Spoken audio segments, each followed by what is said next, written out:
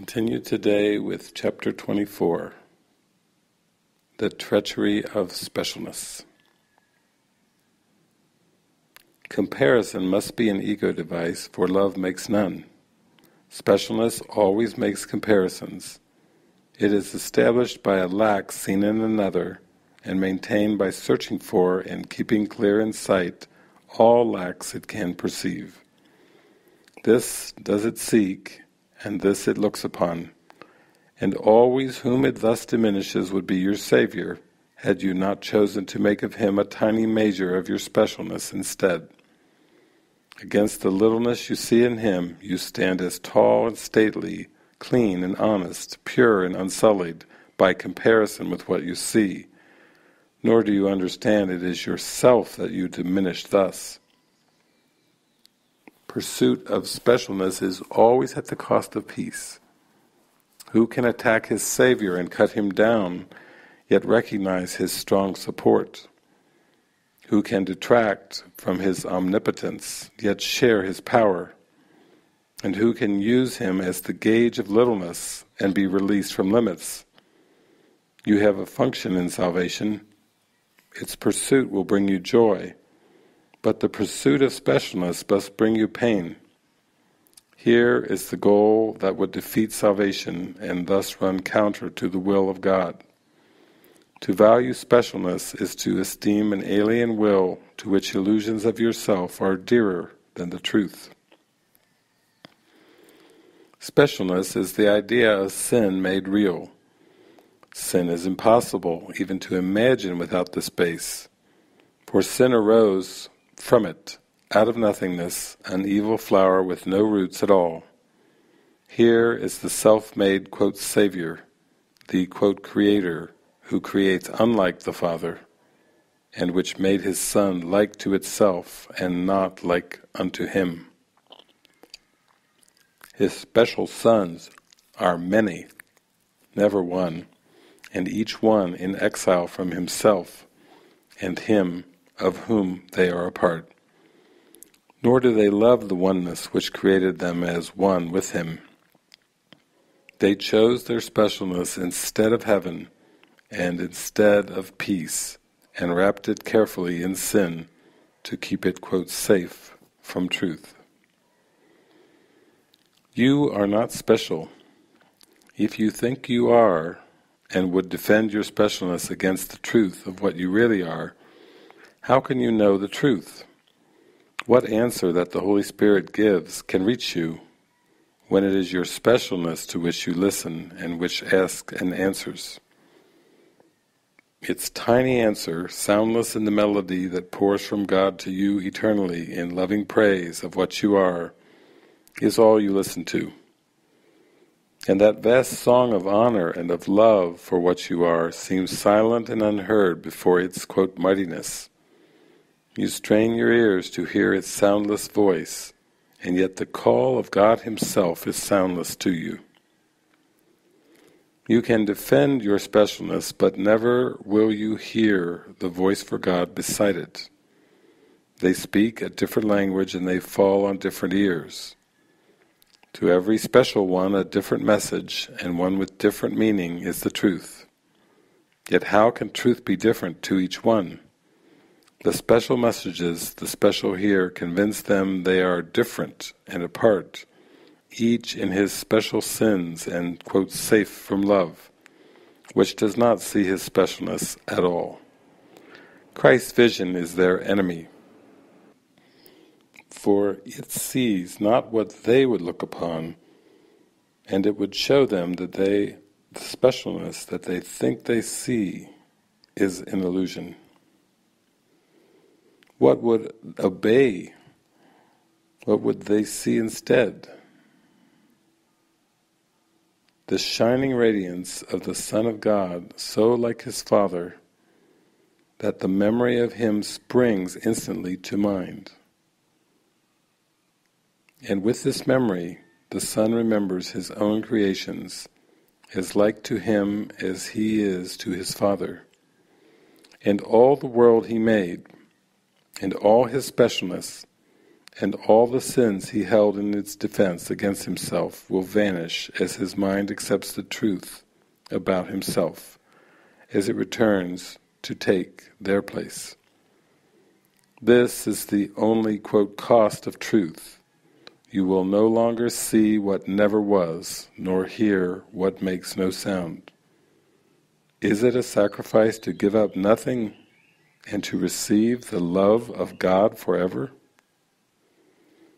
You who have chained your Savior to your specialness and given it His place, remember this: He has not lost the power to forgive you all the sins you think you place between Him and the function of salvation given Him for you.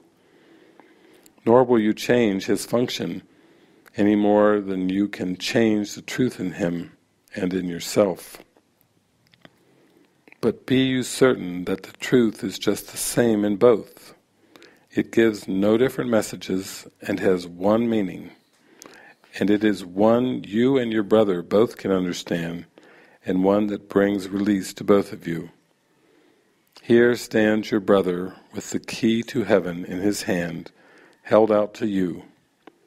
Let not the dream of specialness remain between you. What is one is joined in truth.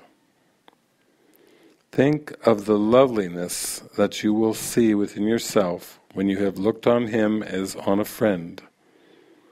He is the enemy of specialness, but only a friend to what is real in you.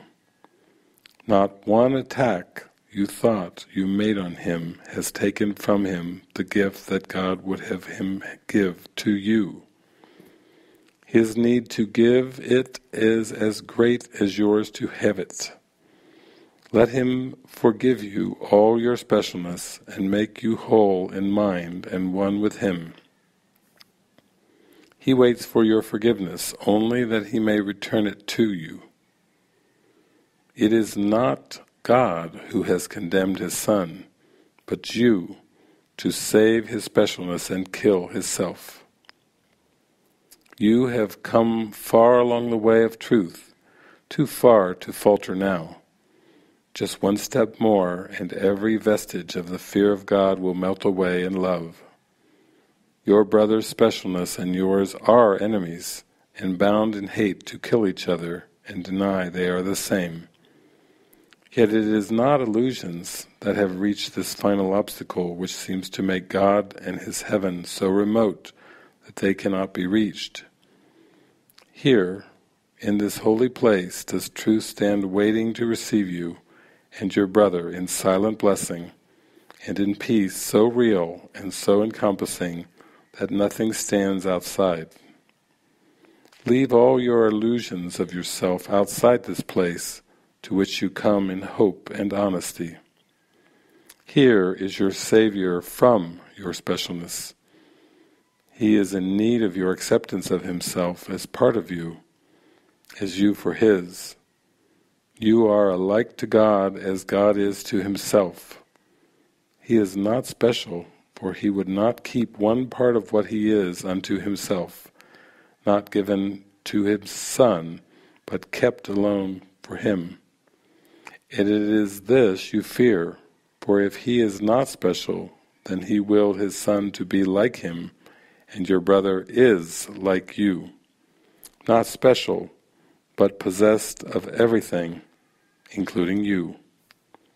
Give him but what he has, remembering God gave himself to you and your brother in equal love, that both might share the universe with him, who chose that love could never be divided, and kept separate from what it is and must forever be. You are your brother's part of love was not denied to him. But can it be that you have lost because he is complete? What has been given him makes you complete, as it does him. God's love gave you to him and him to you because he gave himself. What is the same as God is one with him, and only specialness could make the truth of God and you as one seem anything but heaven, with the hope of peace at last in sight. Specialness is the seal of treachery upon the gift of love. Whatever serves its purpose must be given to kill. No gift that bears its seal but offers treachery to giver and receiver. Not one glance from eyes it veils but looks on sight of death. Not one believer in its potency but seeks for bargains and for compromise that would establish sin's love's substitute, and serve it faithfully. And no relationship that holds its purpose dear but clings to murder as safety's weapon and the great defender of all illusions from the, quote, threat of love. The hope of specialness makes it seem possible God made the body as the prison house that keeps His Son from Him. For it demands a special place God cannot enter, and a hiding place where none is welcome but your tiny self. Nothing is sacred here but unto you, and you alone, apart and separate from all your brothers, safe from all intrusions of sanity upon illusions, safe from God and safe for conflict everlasting. Here are the gates of hell you closed upon yourself, to rule in madness and in loneliness your special kingdom, apart from God, away from truth, and from salvation. The key you threw away God gave your brother, whose holy hands would offer it to you when you were ready to accept His plan for your salvation in the place of yours. How could this readiness be reached save through the sight of all your misery, and the awareness that your plan has failed and will forever fail to bring you peace and joy of any kind? Through this despair you travel now, yet it is but illusion of despair. The death of specialness is not your death, but your awaking into eternal life. You but emerge from an illusion of what you are to the acceptance of yourself as God created you. And from the Workbook, Lesson 185, I want the peace of God. To say these words is nothing, but to mean these words is everything. If you could but mean them for just an instant, there would be no further sorrow possible for you in any form, in any place or time. Heaven would be completely given back to full awareness, memory of God entirely restored, the resurrection of all creation fully recognized. No one can mean these words and not be healed. He cannot play with dreams, nor think he is himself a dream. He cannot make a hell and think it real. He wants the peace of God, and it is given him. For that is all he wants, and that is all he will receive. Many have said these words, but few indeed have meant them. You have but to look upon the world you see around you to be sure how very few they are. The world would be completely changed should any two agree these words express the only thing they want. Two minds with one intent become so strong that what they will becomes the will of God. For minds can only join in truth.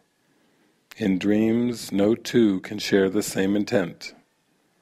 To each the hero of the dream is different, the outcome wanted not the same for both. Loser and gainer merely shift about in changing patterns, as the ratio of gain to loss and loss to gain takes on a different aspect or another form. Yet compromise alone a dream can bring. Sometimes it takes the form of union, but only the form. The meaning must escape the dream, for compromising is the goal of dreaming. Minds cannot unite in dreams. They merely bargain. And what bargain can give them the peace of God? Illusions come to take His place, and what He means is lost to sleeping minds intent on compromise, each to his gain and to another's loss. To mean you want the peace of God is to renounce all dreams, for no one means these words who wants illusions, and who therefore seeks the means which bring illusions. He has looked on them and found them wanting. Now he seeks to go beyond them, recognizing that another dream would offer nothing more than all the others. Dreams are one to him, and he has learned their only difference is one of form, for one will bring the same despair and misery as do the rest. The mind which means that all it wants is peace must join with other minds, for that is how peace is obtained. And when the wish for peace is genuine, the means for finding it is given, in a form each mind that seeks for it in honesty can understand. Whatever form the lesson takes is planned for him in such a way that he cannot mistake it if his asking is sincere. But if he asks without sincerity, there is no form in which the lesson will meet with acceptance and be truly learned. Let us today devote our practicing to recognizing that we really mean the words we say. We want the peace of God. This is no idle wish. These words do not request another dream be given us. They do not ask for compromise, nor try to make another bargain in the hope that there may yet be one that can succeed where all the rest have failed. To mean these words acknowledges illusions are in vain, requesting the eternal in the place of shifting dreams which seem to change in what they offer, but are one in nothingness. Today, devote your practice periods to careful searching of your mind, to find the dreams you cherish still. What do you ask for in your heart? Forget the words you use in making your request. Consider but what you believe will comfort you and bring you happiness. But be you not dismayed by lingering illusions, for their form is not what matters now. Let not some dreams be more acceptable, reserving shame and secrecy for others. They are one. And being one question should be asked of all of them. Is this what I would have in place of heaven and the peace of God? This is the choice you make. Be not deceived that it is otherwise. No compromise is possible in this. You choose God's peace, or you have asked for dreams. And dreams will come as you requested them. Yet will God's peace come just as certainly, and to remain with you forever. It will not be gone with every twist and turning of the road, to reappear unrecognized in forms which shift and change with every step you take. You want the peace of God, and so do all who seem to seek for dreams. For them as well as for yourself, you ask but this when you make this request with deep sincerity. For thus you reach to what they really want, and join your own intent with what they seek above all things, perhaps unknown to them, but sure to you. You have been weak at times, uncertain in your purpose, and unsure of what you wanted, where to look for it, and where to turn for help in the attempt. Help has been given you, and would you not avail yourself of it by sharing it? No one who truly seeks the peace of God can fail to find it.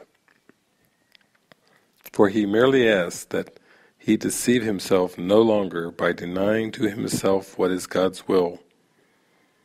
Who can remain unsatisfied who asks for what he has already? Who could be unanswered who requests an answer which is his to give? The peace of God is yours. For you was peace created, given you by its Creator, and established as His own eternal gift. How can you fail when you but ask for what He wills for you?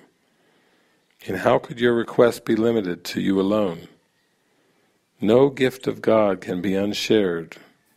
It is this attribute that sets the gifts of God apart from every dream that ever seemed to take the place of truth. No one can lose and everyone must gain whenever any gift of God has been requested and received by anyone. God gives but to unite. To take away is meaningless to Him. And when it is as meaningless to you, you can be sure you share one will with Him, and He with you. And you will also know you share one will with all your brothers, whose intent is yours. It is this one intent we seek today, uniting our desires with the need of every heart, the call of every mind, the hope that lies beyond despair, the love attack would hide, the brotherhood that hate has sought to sever, but which still remains as God created it. With help like this beside us, can we fail today as we request the peace of God be given us? Amen.